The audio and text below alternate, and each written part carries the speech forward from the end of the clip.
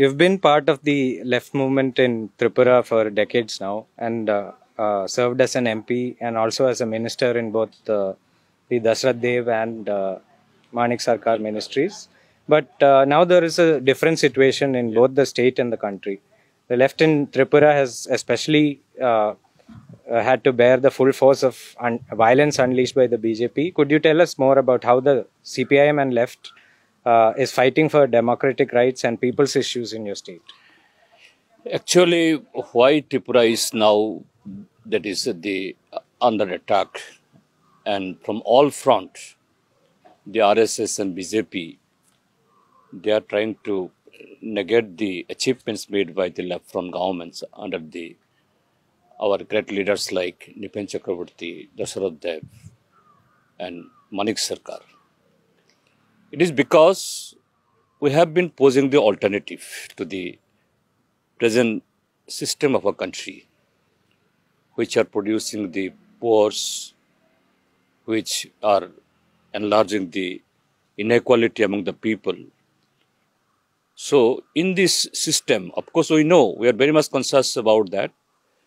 This system, it is very difficult and the opportunity is not that much. But within that, the maximum benefit can be accrued or the outage could be made. That have been attempted by the successive left-wing governments. So that's why the attack was initiated by the RSS BJP, and now last 6 years, the Tripura is being drilling under the this RSS BJP regime. So there are the differences what we have been witnessing, the Tripura people is witnessing. That is that number one, during the period of the left, then the democracy, whatever the constitutional rights are beyond, it was accessed by the people. It was ensured by the government. Now it is totally absent in each and every front.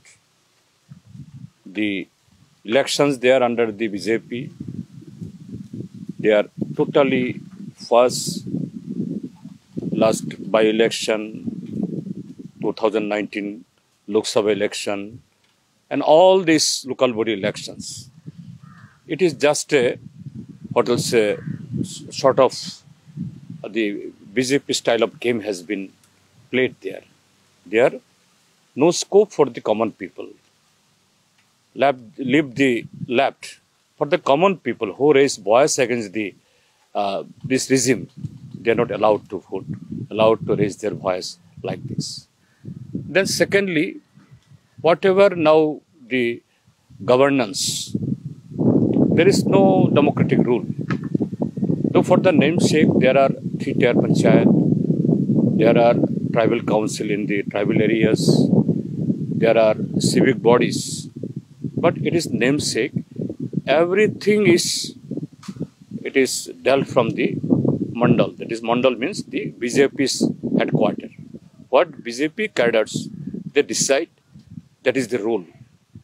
Right from the panchayat secretary to the chief secretary, each and everyone, they are to abide by the diktat of the mandal, the BJP cadres. Then third is that the RSS BJP, of course we know them not only now at the center or in the states. They are, what is their what will say, dream, or what is their ideology, and what is their ultimate goal, that we know since the formation of the RSS in 1925, during the tumultuous period of our national struggle for the freedom. They never agreed to our that is formation or adoption of the constitution. They never, that is, accepted our tricolor. They never accepted the very theme or very, what I'll say, backbone of our constitution or our nation, the secularism and the what will say, federal system, and what will say, the uh, people from all work that they can rise, they can raise their voice, etc. So total authoritarian thinking right from the beginning we have seen to them. And now slowly, they are implementing this thing. They are at the center, in the parliament, we have been witnessing by enacting draconian laws, by not holding any debate in the parliament, by diminishing all this parliamentary system. That is one sort of their policy, or one sort of their modus operandi. Another modus operandi there we have been witnessing in Tripura, that any program, say recently some programs initiated by the BJP aiming at the forthcoming Lok Sabha election, either it is the Ayodhya issue, either it is the what will say, Vikasit Bharat, that is developed country for the 21st century. So everywhere, what slogan they that is chant there in their party office, that slogan, same slogan, they chant from the assembly, they chant from any government or any public meeting. So there is no demarcation between the party, government, legislature.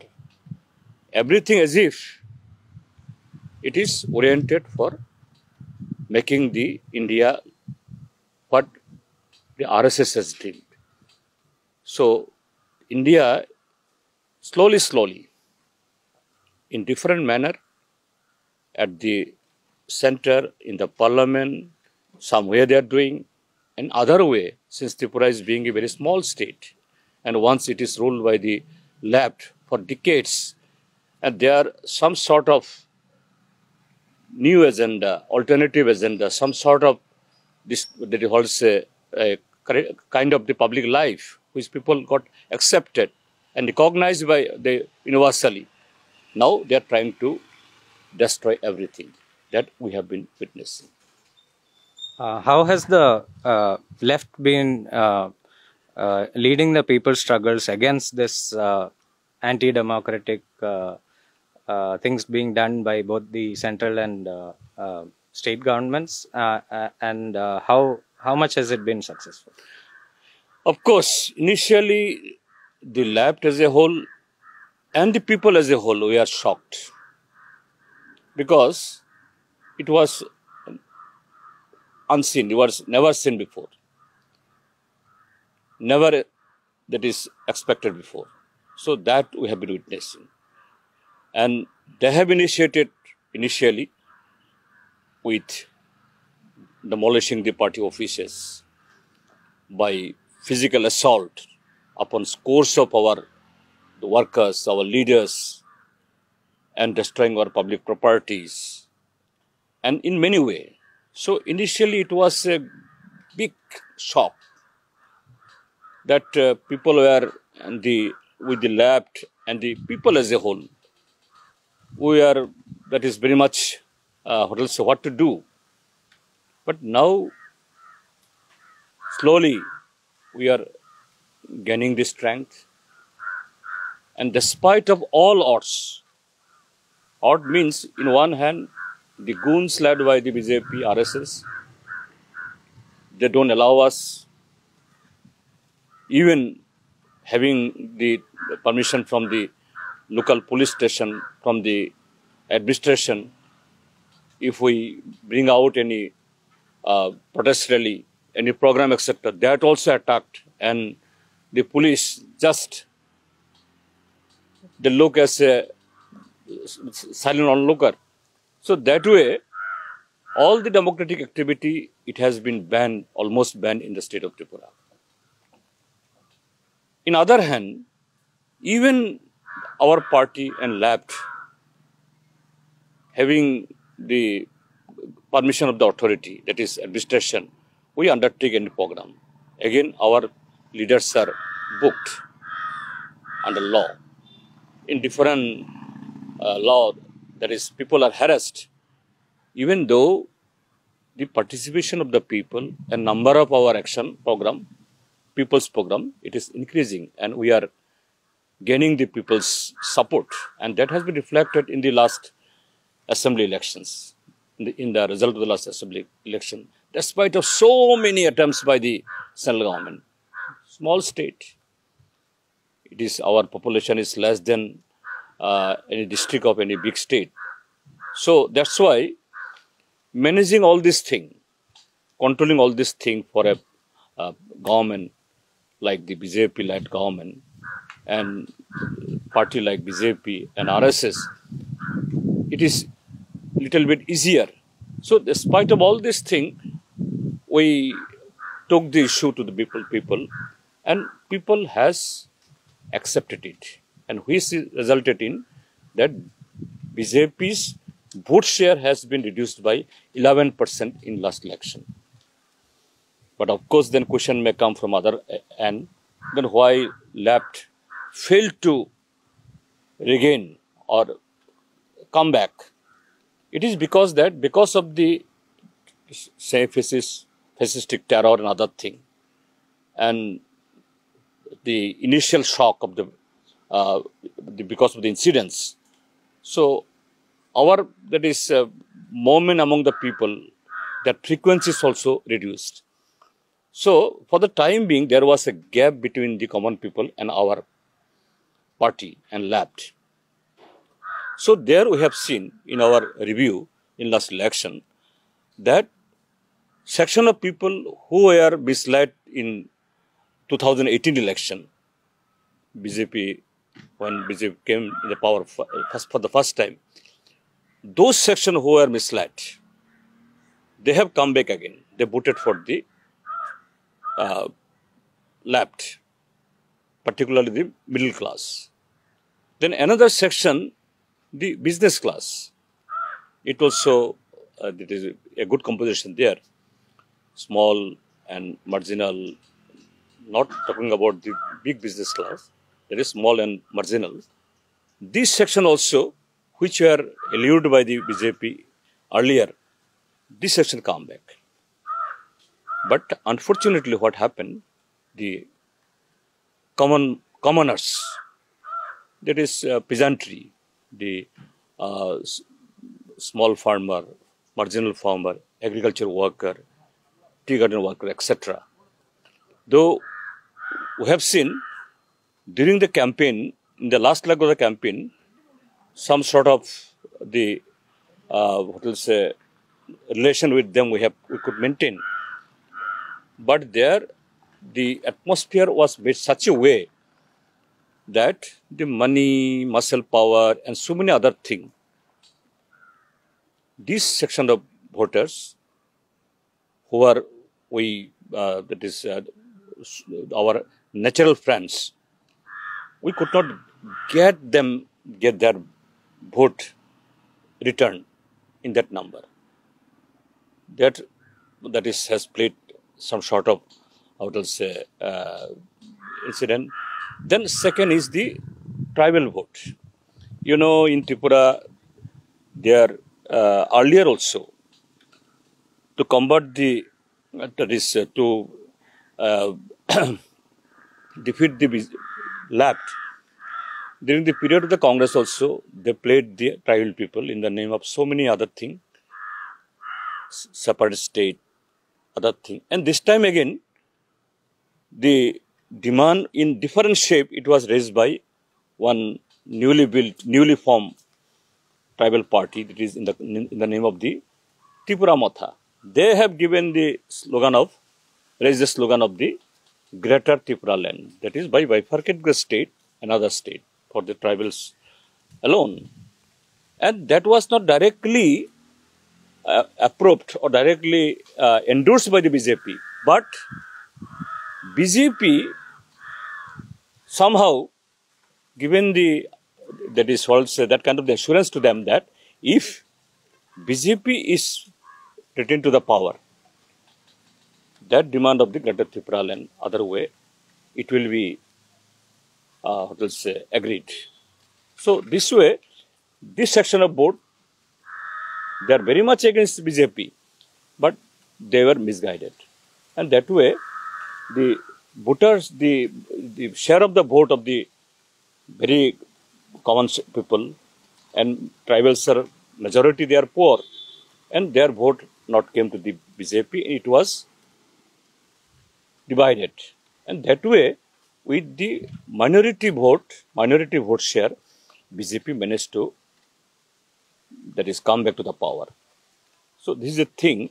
Now, last 1 year, the tribal people and other section who are misguided and misled and elude, they are realizing in last 1 year, this government in all front, either agriculture, industry, education, health, and of course, the democratic environment is that is principal thing for everything. It is not restored its previous position, and people are very, very much fed up, and that is being reflected. So that's why the terror tactics of the BJP still on, because that is the only way to suppress the forces of the democratic parties and the left. You were also you were talking about the BJP misleading the tribal people. You are also the national chairperson of Adivasi Adhikar Rashtriya Manch, Yeah. A joint platform of state level organizations fighting for tribal issues. Could you tell us what are the most important issues faced by tribal people across the country, and what the left is doing to take up those issues? Actually, now in the recently held elections, the 5 states also have seen, mostly in the 3 states of the Hindi heartland, majority of the tribal voters or majority of the tribal seats, it has gone to the BJP. What is the mechanism? What was their how to say, strategy there? Actually, what BJP is doing, likewise, among the broader section of population, they are dividing the people in the name of the Hindu and Muslim or different way. Similarly, now it is very much aggressive among the Adivasis also, tribals also. That a section of our tribal population in our country, in Northeast, almost in all states, in some states, Northeast, they are almost, the tribals are almost 90 to 95% are converted to Christian for last many decades. In Mizoram, Nagaland, then Meghalaya. Then similar there in Manipur, Arunachal Pradesh also, to some extent in Assam also, in our state also. There for last few decades, the charts are become very popular, but very particularly among the new generation, because their approach of the education and other thing. So that's why the BJP is playing the card of the Christian, anti-Christian card, Hindu card. And they have formed one that is outfit in the name of the Janajati Suraksha Manch. And that Janajati Suraksha Manch, they have raised the slogan of the delisting of the Adivasis who have converted to the Christians. So, the similar tactics, it is being played in the other Hindi heartland also. This way, they are trying to polarize the Adivasis in the fold of the so-called their Hindu, Hindi, Hindustan slogans. So that is very, very much they are active in Tripura, and you have seen in Manipur also, the Manipurs that divide, that turmoil between the Meitei and Kuki, the only part of the same game only. So with the Adivasi Adhikar Rashtriya Manch, our emphasis is that why BJP RSS is doing this thing. Because this BJP government, since 2014, not a single claims of the Adivasis under forest right they have settled. There are lakhs of Adivasi families yet to be, that is, get the patta, that means the claims of their claims in the forest under forest rights. It is waiting, and this BJP government outrightly they are not only denying it, rather trying to, that is what I'll say, suffocate it in the name of the this new act, new amendment of the Forest Conservation Act, etc. And they are in many places in the big states, in Maharashtra, in Madhya Pradesh, in Jharkhand, Odisha, etc. In our northeastern part also, in the name of this Conservation Act, they are trying to deny the forest right to the Adivasi families. And Adivasis essentially almost 95 to 98%, they are the rural population only. And MNREGA is one of their, very important source of income. During this regime, Modi government, and the MNREGA, it is another area which is under attack. Its allocation have been reduced to almost half. And there are so many technical glitches are being imposed, which putting obstacle that Adivasis are not being able to enjoy the fruits of that legislation of the 100 days job guarantee. That's why thousands of Adivasis are migrating from their states in search of job, etc. And this way, it is not only affecting to their livelihood, it is affecting to the children very much, their education, their health, everything, and their culture. So, to divert all this thing, now RSS BJP bringing this Christian, non-Christian, that is delisting issue. We Adivasi Adhikar Rashtriya Manch vehemently opposing this thing and trying to unite the Adivasis across the country, along with the other democratic forces, that unless this attempt of the BJP RSS is not combated, the very right, either it is MNREGA, either it is Forest Right Act, and either any basic rights, it would not be, that is, useful for the people. Thank you, comrade. Thank you for joining us. Thank you.